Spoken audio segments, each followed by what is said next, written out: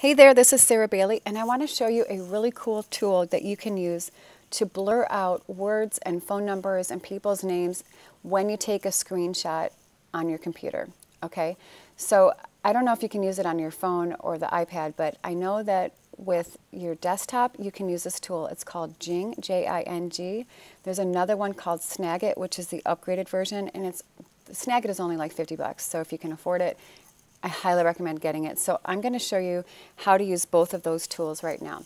So with Jing, when you download it, it's a free software. And I'll show you, after I show you how to do this, I'm going to show you where you can find it. You'll get this little yellow star that will pop up either in the corner of your screen or in the top center of your screen when you download it. So what I do to take a screenshot is I go up to this little yellow sun, I click on the crosshair, and now I can take a capture of my page. So let's say I'm going to take a snapshot of this conversation. I'm going to do this, but let's say I want to, wait, you know what I'm going to do? Let's say I want to have her first name as evidence of the person that I'm talking to, a real person, but I want to block out her last name. Okay, so I got the screen capture, and also when you do it, like I just showed you, you can move the sides before you click save. But once you're done, you get your image, you click on save on the lower left, okay? You can also capture video. If you want to do a screen, you know, like showing your desktop and do a video, you can do that. So I capture it. Now I can either share to screencast, where you could send a link for somebody to get a copy of your image if you want to, or you could save it to your computer. Okay, so I'm going to put Millie conversation that I'm going to save. But before I click save, I want to make some changes on it. So I want to blur this out. Now I'm going to tell you, with the Jing tool, you have to have a workaround. They don't have the blurring tool that Snagit does. So you have to have a workaround. So what I'm going to do, I'm going to show you a couple other features too. Here's an arrow, and here are all the color choices you have. Let's say I want to send this screenshot to somebody and I want to draw attention to the link, okay, for this Facebook group. I can just take an arrow, I could change the size of it, I can delete it, okay, you click on it where the two dots show up and then you can delete it. So let's say I have that and I'm going to send it to somebody who's not Millie, but I don't want Millie's last name to be on there. Now there's a highlighting tool, so you could switch to black, but I'm going to show you. If you highlight this, it does not remove all the information.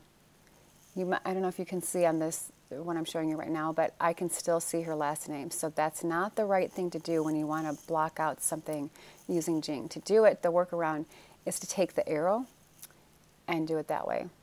Okay. The only problem though is that when you do this, you have to do it both ways, left to right and right to left. But you still get part of the arrow showing. So it looks a little messy, but at least you can do it and you can block out the information that you don't want to be seen. Okay, so there's that. Now, I'm going to save that. You can also do it in Snagit. So Snagit is another tool. You'll see this. It'll show up as a little thin blue sliver of a bar.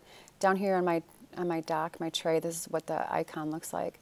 So let's say I want that. I'm going to get a screen capture of that. And I'm going to go back up here like that. And I click on the camera to take the picture.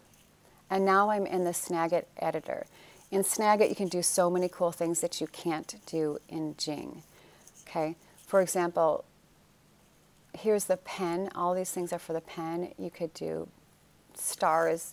You could do different ways to highlight with borders. You can do numbers. You can even flip the colors around. You can take different colors.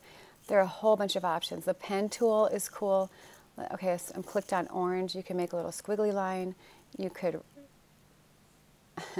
you can make a smiley face. All right, you can use different colors. Now, the blurring feature is what I want to show you. You click on this teardrop thing, and then you can highlight what it is you want to blur out, and it will blur it for you. See? Now you have no idea what Millie's last name is. let's say I want to blur out the kissy face. You just click and drag. Okay, all I'm doing is I'm taking my mouse, I'm clicking on it, and I'm dragging down. And you can blur out everything. If you want to undo it, you can undo it. Okay, so that's a really cool tool. Now I'll show you how to find this stuff. You can go, just do a Google search and type in Jing screen capture, and you'll see it, and you can download the tool for free. It's from a company called TechSmith. TechSmith also sells the screen recording tool called Camtasia, which you might be familiar with. So you could find it from there. The other thing you could do is Google the Snagit tool. You can find it from that same website, Snagit screen capture. And you could go there and you can get that. So you can get the screen capture tool. Oh look, upgrade for $24.95. Get it. Go get it. The other thing I want to tell you about Snagit that's really cool, Snagit has a feature for capturing a whole image that's a long image. Like you might have gone to some sales pages where it's a whole long page and it takes up more than just your screen that you see at one glance.